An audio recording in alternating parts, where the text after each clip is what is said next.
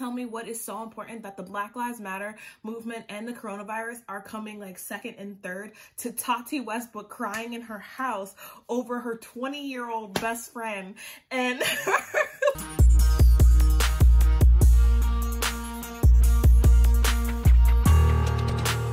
Hi beauties, and welcome back to my channel. Today I am doing a little get ready with me while I talk you through how to get this look, and also kiki with you guys and spill some tea about things going on in the beauty community, pop culture, the news, and everything else. Before we jump into this video, make sure to follow me on all my social media and let's get started. Okay y'all, so I already have my eyebrows done, my eyelids primed, so we can jump straight into color. Okay, so today we'll be jumping into the James Charles Morphe palette. I'm gonna start out with this hot pink color right here, and I am going to put that on the outer part of my crease. And packing on that color, I'm going to be using this Real Techniques brush, and this is in the number 203. So I honestly I had a different video idea going for today, and then with all the drama going on in like obviously like the beauty community on YouTube, I felt like I had to like come on and like talk about it. So if you don't know what I'm talking about, there's drama that started last year, literally like last year around this time, surrounding like four main people, which are Jeffree Star, Shane Dawson, James Charles, and Tati Westbrook. Now this started out really as drama between James Charles and Tati. James Charles is I believe he's 21. Tati's about 40.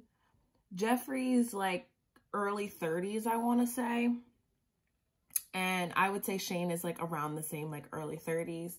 So really grown people. This whole controversy really is with a lot of old people. That geeks me out because, okay, let me just say what happened. So if you don't know, James Charles, he's a gay man, and basically the rumor was that he used to like seduce or use his fame and money and power to seduce guys regardless of their sexual orientation. So straight guys, he used to say like almost like a fetish, like he used to be like, I, really like hooking up with straight guys and all this stuff. So like last year is when like those rumors really started to come about. Give me 1 second. I'm moving colors, so I just wanted to let you guys know.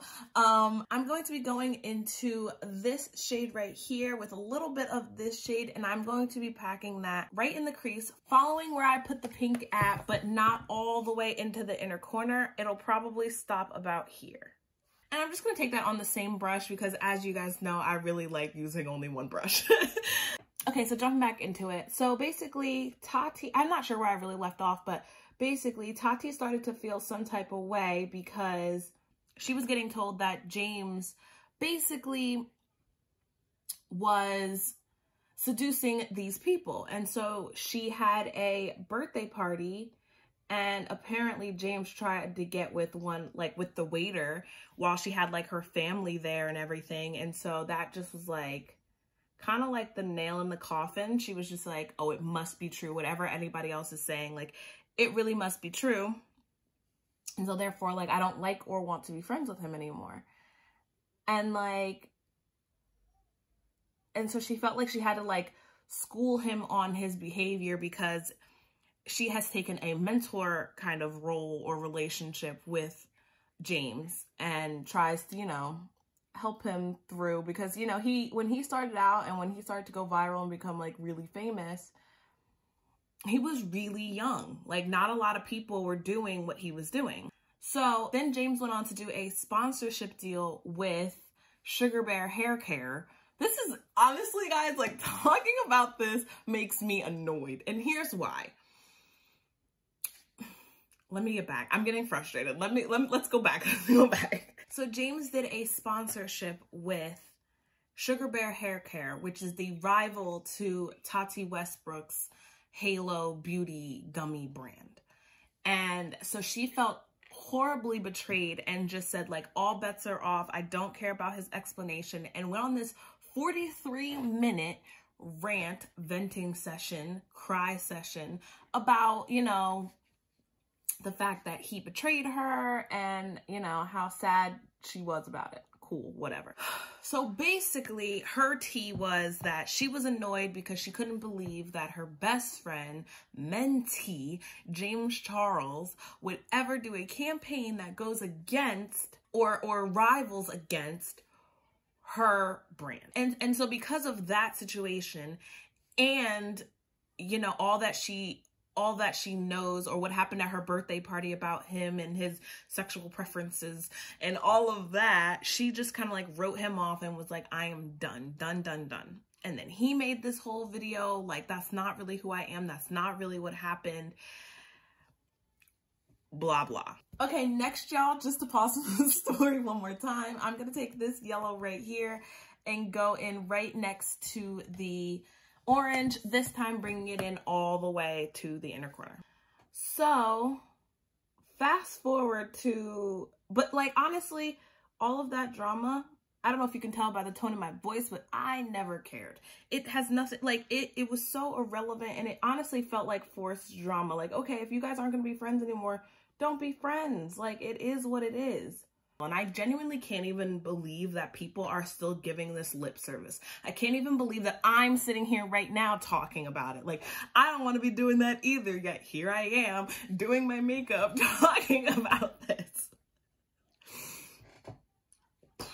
It blows my mind, truly. Okay, y'all, so I'm going to cut my crease, taking this brush right here, and which is just like an eyeliner brush from Sonia Kashuk, and then this Sephora concealer. This is in the shade Caramel 13. I don't really know what that means. It's just a light color on me, honestly. So to bring this whole situation full circle, last week is when I started to like hear about what was going on, but it wasn't until a couple days ago when Tati released her own video. And that's really what I wanted to like come on here and like talk about. But I wanted to talk about her video, her, again, 40-minute long video about why she's innocent or whatever her video is trying to like prove. And so in this video, Tati basically tries to explain that one, her and James have made up, who's surprised, but that also that Shane and Jeffree are the masterminds and the villains basically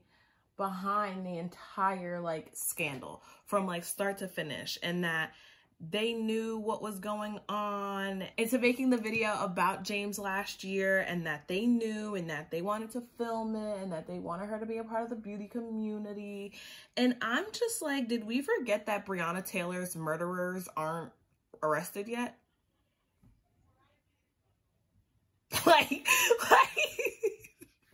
to watch I'm sorry y'all, but to watch a white woman sit there bawling, a 40-year-old white woman bawling her eyes out over YouTube drama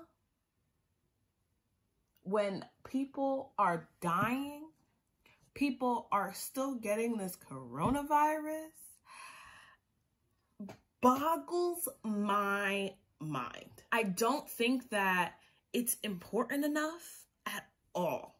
And in the video, Tati starts to like apologize to other Black and other just creators like Jackie Aina, for instance, and like saying like, oh, I'm so sorry about like how Jeffree affected you when he like attacked you, and I wasn't okay with it, but I didn't know how to say anything, and all this stuff. And I'm just like, but where was that energy before? You're a 40-year-old woman. You're gonna sit here and tell me that you don't know how to act? You don't know how to make your own judgments and not just listen to what someone else says and just take that as fact? You don't know how to do that? And she's like, I'm still learning. And I'm like, learning what? You 40-year-old. She talks about having kids in this video. And it's like, how are you going to have kids and you can't even stand up for yourself? You can't even figure out when a situation doesn't feel right enough to leave or enough to speak up or enough to say. And she's saying that the reason why she acted the way she did is because of the influence that Jeffree had over her.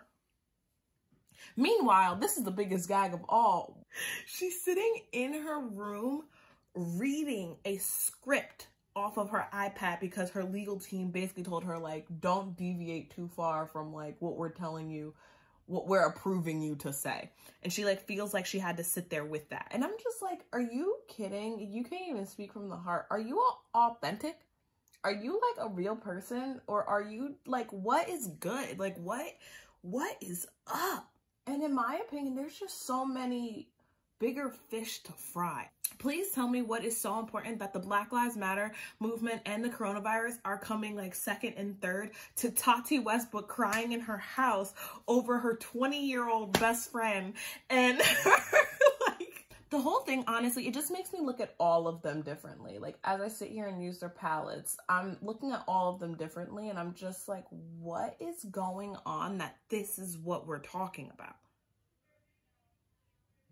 And why is it now that it needs to come out? Like, who cares? Who even cares about this anymore? Because it's not me. I'm going to go back into that hot pink color and just meet the blue with the hot pink and overlap them so that it is all blended nicely. Okay, before I do eyeliner on the top, because we will, I'm going to move on to my face just to, you know, get things moving. I'm first going to prime using the Maybelline Master Prime Primer. Mine has pink stuff all over it. Don't give me anything white. I honestly ruin all things white. But yeah, just to finish up on this conversation, because I'm genuinely like tired of talking about it. Priorities, okay?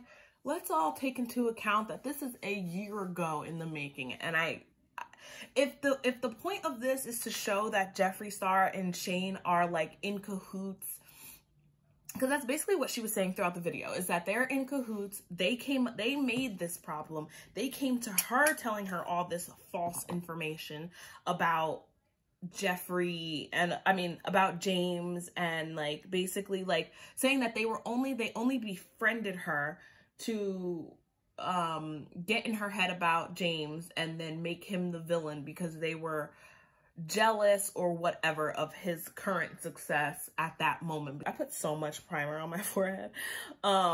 He was doing so many big things that like they were threatened by him. This is the narrative that Tati's now trying to push. And so she was basically just like coerced and didn't know who her best friend was anymore. And then after he did the Sugar Bear hair care campaign, she was just done. So it's like, okay, if that's the narrative and that's all true, let's just go out on a limb and say it's true. Doesn't sound like the craziest narrative in the world. Okay, now what?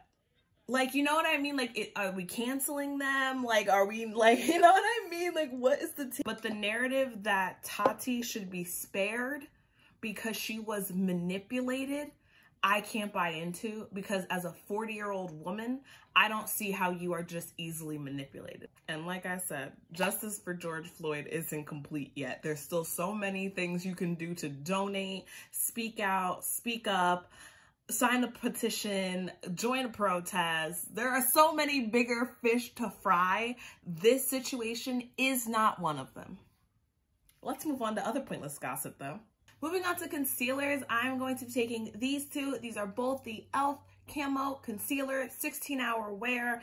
This one is in Deep Olive and this one is in Deep Cinnamon. I've talked about these forever. I love these. The combination is perfect. Okay, so moving on to another like hot topic that literally broke like, I want to say Tuesday-ish, is this whole August Alsina, Jada Pinkett Smith craziness.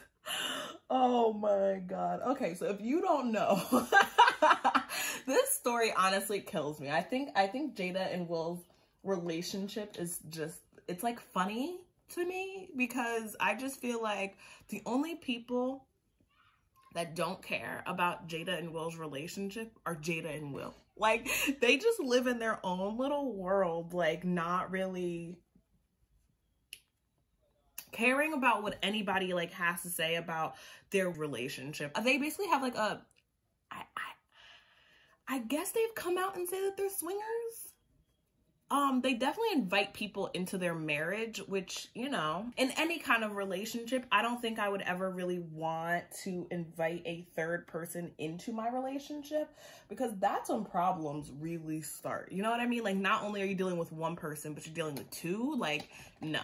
And so basically August Alsina is alleging that he and Miss Jada Pinkett Smith, when she tried to help him with his career, ended up getting into like a relationship of their own.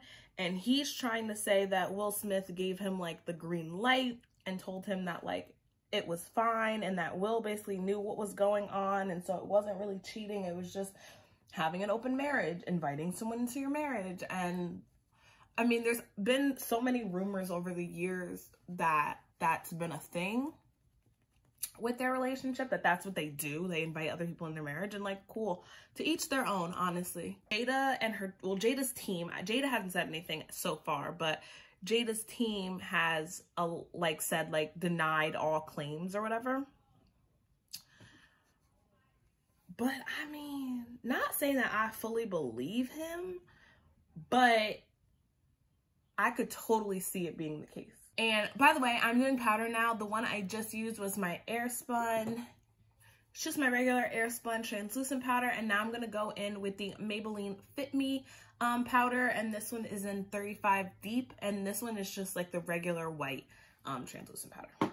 The scandal with the whole August thing is not necessarily that they were in a relationship, though that is a part of the scandal. The real scandal is that August was in a different place before, and he was like, you know, down on his luck. Like I think he was like, he had some sort of like drug or alcohol abuse, and he was just going through things, you know, as we all do. He was just going through things, and she was supposed to be helping him not only with his like career, but just like as a person. But it got messy because in helping him, she allegedly got into a relationship with him.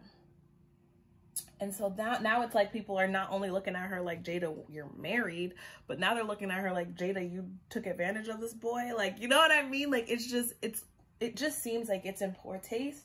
Okay, y'all, so next I'm going to be taking this NYX Epic Ink Liner in the shade Black. And it's also waterproof, which I just found out 2 seconds. And I'm just gonna draw a basic, simple, like wing line. I'm just gonna try to bring it in a little bit in the inner corner to make it more like cat eye, more of a cat eye effect, but we'll see.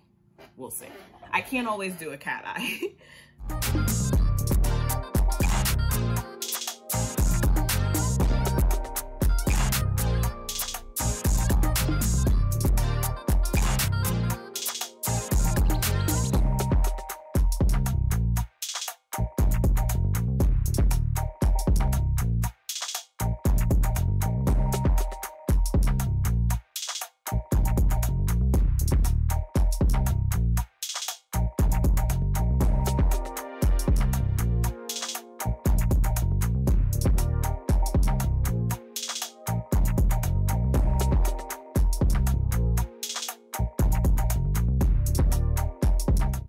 Go in with the Anastasia Beverly Hills bronzer. This one is in Mahogany. It is my tried and true favorite bronzer. Mwah.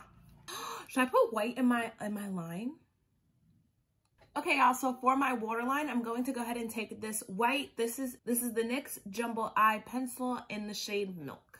Okay, y'all, going into blush, I'm going to take this Morphe 8W palette. I'm going to take the outer two shades. So this one is called Goals, and this one is called Provocative. Honestly, I might take a combination of all four just to like tone it down a little bit, but some combination. So another thing I feel like I might get like clocked for, people are probably going to roast me for this. Don't roast me. I'm just a girl. No, I literally watched Homecoming yesterday, which for you guys on Wednesday is when I watched it for the first, no, Tuesday was the first time that I watched it. I'm definitely ashamed. Homecoming is Beyonce's documentary on Netflix about her show, how she put it together, and actually showing you the entire show of what she did at Coachella last year, 2 years ago. 2 years ago. I think it came out last year though. But for some reason, I did not jump on the bandwagon and watch it. And I don't know why. It's on Netflix, by the way. If you haven't seen it, go watch it. It is really, really good. And I'm weird for not watching that. Like, I don't know why I didn't see. I have a problem sometimes identifying myself as a person in her beehive. I don't know why. I think it's because it's just like, it's Beyonce. Like, of course I love her music. Of course I love what she stands for. She's dope. She is probably the only like huge celebrity that we know nothing about unless she tells us. Like, there are other big ones that do it too. Also, going back into highlight, I'm going to take these middle 2 shades and maybe a little bit of that Wet n Wild Flower Crown, but if I do, I'll let you guys know. There are other celebrities that are also very private, like Sia is one that tries to keep her identity, like literally like nobody really knows what she looks like. I know what she looks like. I mean, if you Google it, you can figure it out, but you're like, we don't know anything about her, but she's not Beyonce status. I think the higher you go in like how famous you are or popular you are, the more like people just know about your life. And she is one of the only ones that like I just don't know. And so I think I just tend to forget about her. Not gonna lie, because there's no other real reason why. I know all her music. I listen to her albums when they come out. She just came out with a song called Black Parade, I believe last Friday or possibly the week before. Really good song, really good song. I love her music. I don't know. I think it's because I don't get to know a lot about Beyonce that it makes me forget about Beyonce, but at the end of the day, she's still Beyonce.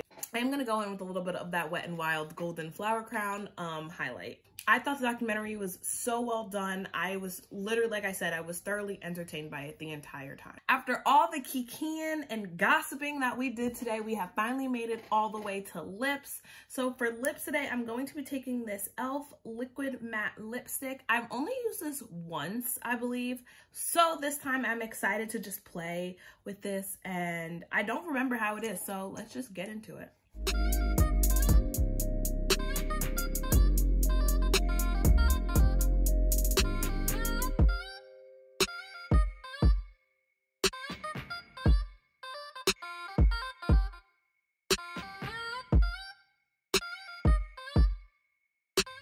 I really like this, y'all. I love having a pink in my collection at all times just because it's one of those colors that like I don't always pull them off, but in the summer they look amazing on me because I have like a little bit of a tan, like, you know what I mean? It just looks a lot better, but so I really like it. And that, my loves, is a wrap on today's video. I really hope you guys like this look. I really hope that you had fun kikiing with me. I love when I get to just sit down and talk to y'all and just gossip about all the craziness going on in the world. I'm throwing things. No matter what, just remember that all of the petty gossip is really just petty gossip. It means absolutely nothing. Things that do matter in this world are getting justice, joining the Black Lives Matter movement, donating, protesting, educating yourself, educating others, being an ally if you are not Black or a person of color. And Black and person of color are not interchangeable terms, so take with that what you will. Before I let you guys go, make sure to like this video, leave a little comment, subscribe to my channel. I already know you want to. You're here every week anyway, so you might as well just subscribe. Go ahead, commit. I'll wait. And I will see you guys in the next video. Bye, beauties.